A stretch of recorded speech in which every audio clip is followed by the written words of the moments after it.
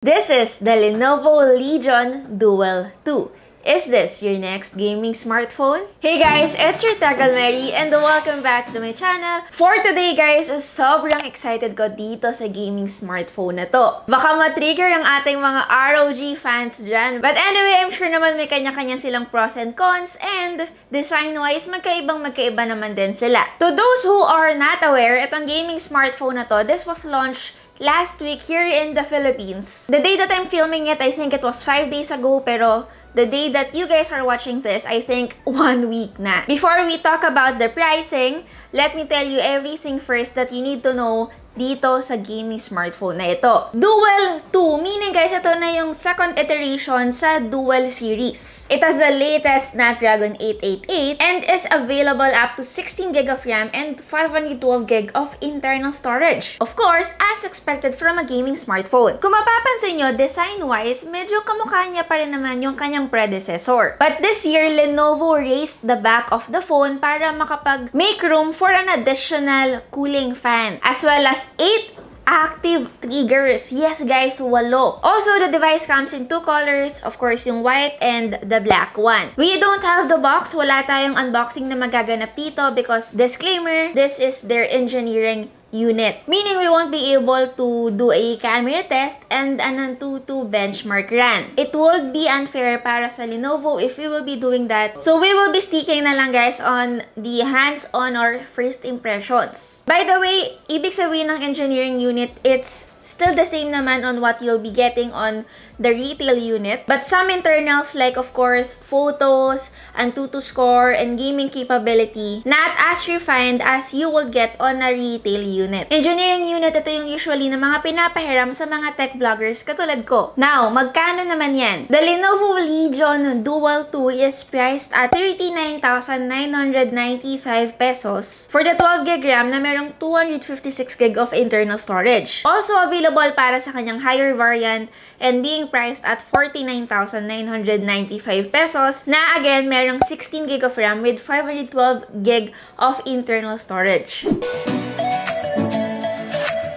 You know why I'm excited? It feels like a new device. Lately, smartphone manufacturers guys, kung mapapansin nyo, halos pare-parehas ang ating design language kahit na iba-ibang brand yan. But on this phone, yung kanyang innovation, very different sa ating modern smartphone market. For a day-to-day usage, itong smartphone na to, it does feel a little too much and somewhat impractical na rin. It is very heavy and the display guys, sobrang laki talaga niya. And yes, itong gaming smartphone na to, it really is made talaga more on the landscape gaming side. Why did I say that? Kung makikita niyo pa lang ergonomics niya, talagang masasabi niyo na sobrang perfect maglaro ng mga games dito na landscape ang format. And just like what I said earlier, marami nga siyang active triggers. 4 na ultrasonic shoulder triggers, 2 capacitive buttons on the rear, and 2 pressure-sensitive buttons on the screen. The device is also made with aluminum glass body and a very innovative design na talagang nagsa-stand out sa lahat.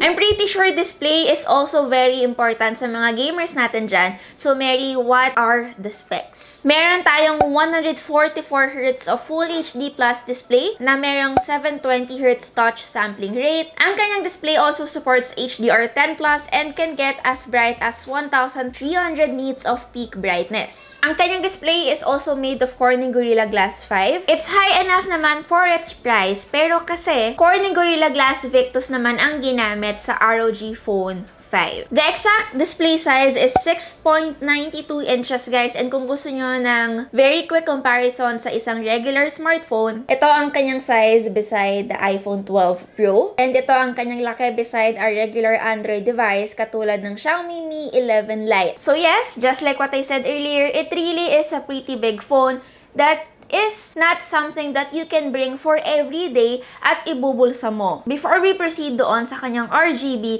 gusto ko lang sabihin the exact weight is 259 grams. Which is actually, you might find it a bit heavy, pero again guys, it's a gaming smartphone. So for me, it really is acceptable. So yeah, it has twin turbo fan cooling system built into the Legion Phone Duel 2. This is to ensure that our phone won't overheat while you are playing games. Yung kanyang RGB RGB light sa gitna is actually customizable. Depende kung paano nyo siya gusto umilaw. And kung mapapansin nyo, yung isang turbo fan niya ay nakalabas, and yes, it also lights up. Hindi lang basta-basta iilaw. It's RGB.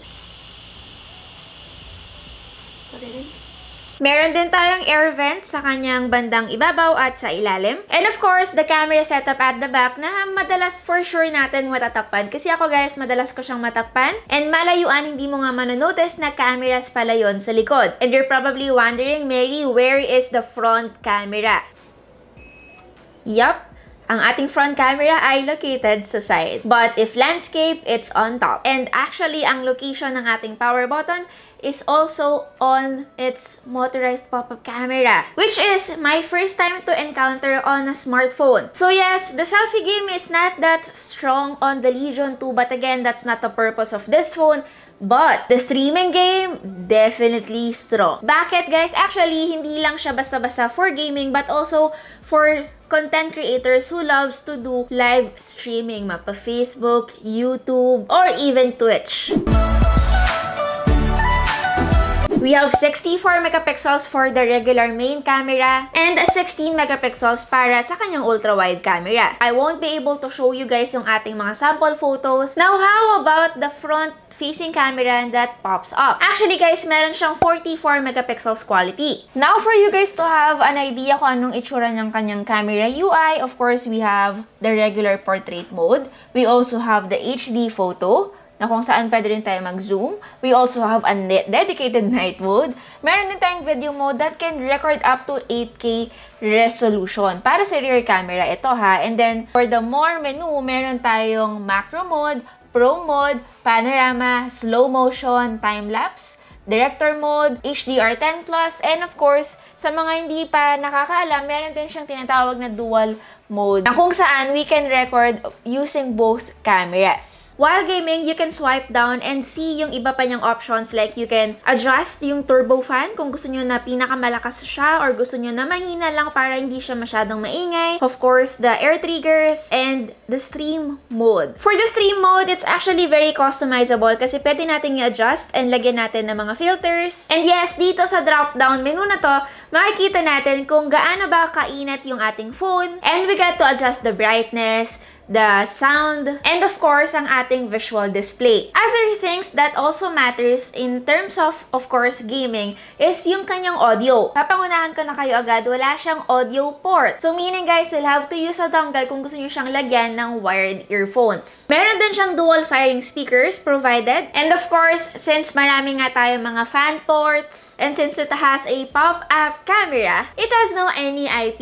rating. Yung kanyang speakers, guys, ay hindi basta-basta. Meron siyang front-firing speakers. Syempre, it's a gaming phone, so dapat nakatapat din sa atin ng kanyang speakers. It has no other competition in the industry but the ROG Phone 5, which is actually more expensive than this one. And this phone that we just mentioned, and even this one, is geared towards talaga to people who wants more immersive gaming experience. And of course, for this phone, a much lesser price.